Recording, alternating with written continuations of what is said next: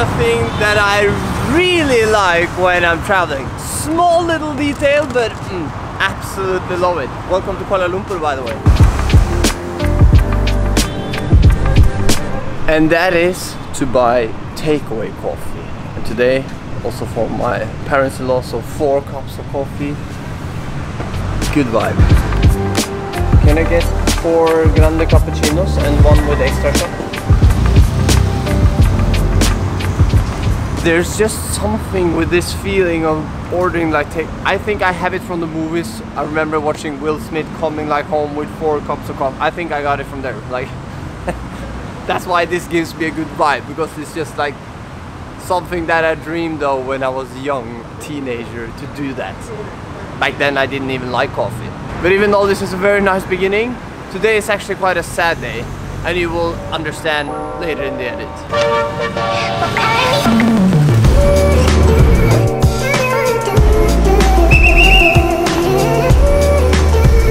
Expedition.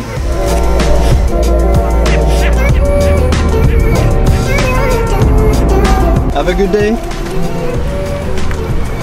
And we made it to one of the most famous tourist places, or a temple in Kuala Lumpur, Batu Caves.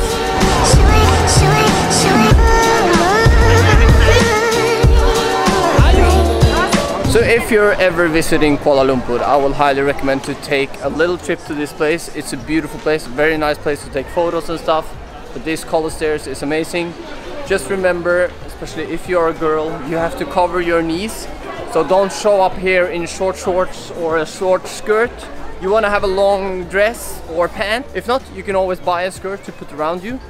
But yeah, it's very cool. Very cool. A lot of people though. A lot of people.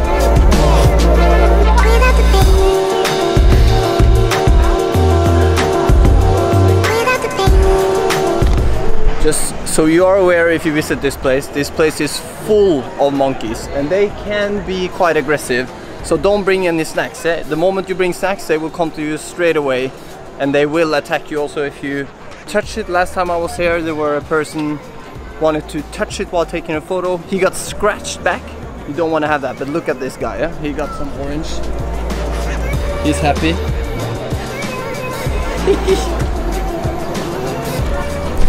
But they are indeed very used to people, so that's nice. But they are wild animals. So just as you know, if you visit this place.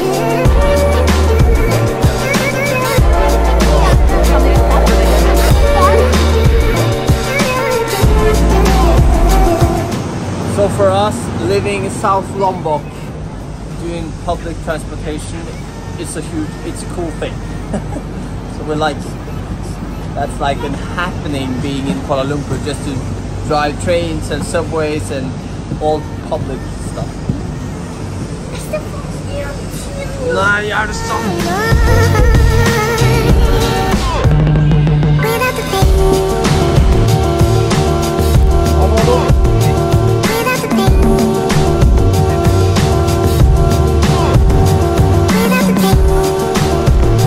And that is that building right there, the Finger as someone call it, or the Merdeka building, which is the second tallest building in the world at the moment. It's 678.9 meters tall, insanely high. And it's 118 floors, which is insane. So if you want to see the second tallest building in the world after Burj Khalifa in Dubai, you have to go to Kuala Lumpur.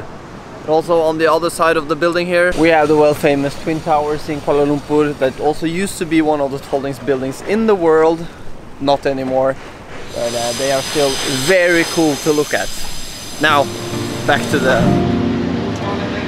So now we have made it to the little tough thing, the sad thing that is happening today. As I mentioned, all these parents are leaving for Norway now. It's been 2.5 weeks that they've been here with us. It's been amazing, and now it's at least 1 year till we see them again. So it's hard. That's part of the life that we've chosen, but it's hard. You can see, yeah, I will for sure start crying today. Already starting.